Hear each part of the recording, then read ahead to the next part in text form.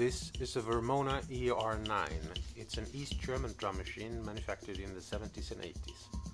It's a standard drum machine with pre-programmed rhythms, but it has some nice features and a quite unique sound. This specific one have a few issues. For example, the cowbell is constantly ringing with a sine wave.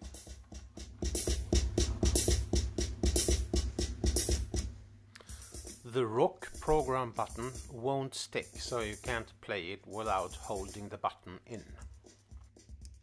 And lastly, some of the volume knobs, especially the main one, crackles when you turn them.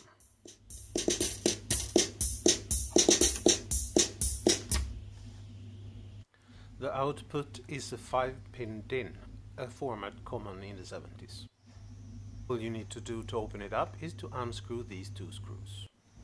And you can then just lift the lid open and access the innards. Very easy to service.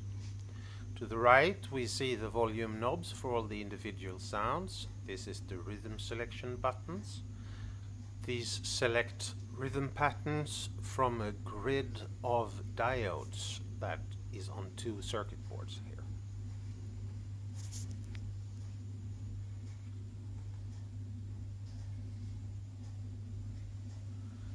Most of the rest of the circuit boards are sound generation circuits. The rhythm selection buttons are just screwed in with 4 flathead screws. There's a little pin that pops up and down to lock the button in place, and on the broken button that pin is permanently stuck up. Once I pushed it down again with a needle, it works.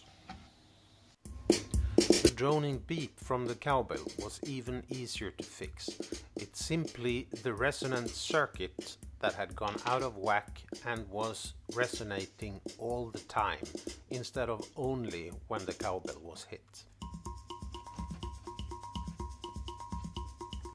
Lastly, I sprayed contact cleaner on the volume knobs and turned them around until they stopped crackling. And now, as you can see, everything works perfectly. Old analog machines like this has a lot of potential for modification and circuit bending. The easy bits would be to add potentiometers to these trim pots that you can see here. They modify the sound in different ways. But the only one I found that I really liked was this one, which changes the pitch and the decay of the bass drum.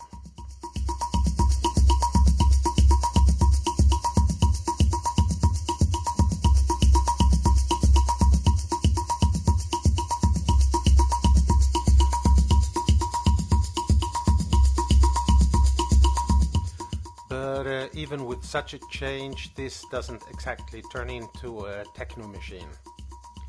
You can even add MIDI to this. There are circuit boards available to modify this kind of drum machines with MIDI.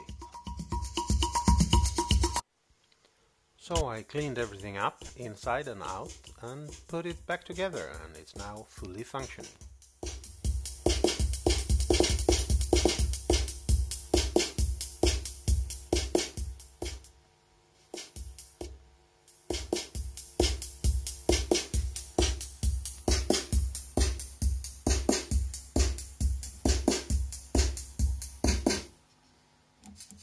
The guy I bought this from has been taking good care of this drum machine. It wasn't very dirty, doesn't smell of smoke or anything like that, so it's now in tip-top perfect shape.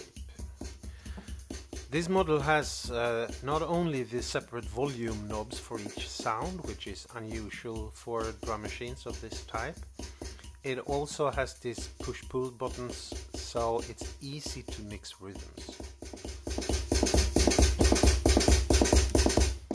As you can hear, not all combinations make much sense. What I do really like with this drum machine though is its sound. It has a very clicky, very sharp sounds with short decay, which makes it a very nice machine for nice loungy, laid-back songs.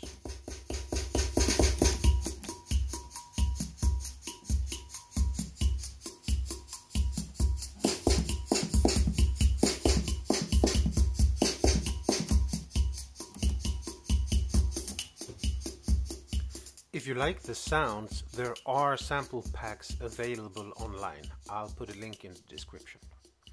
And that's all. Thanks and bye.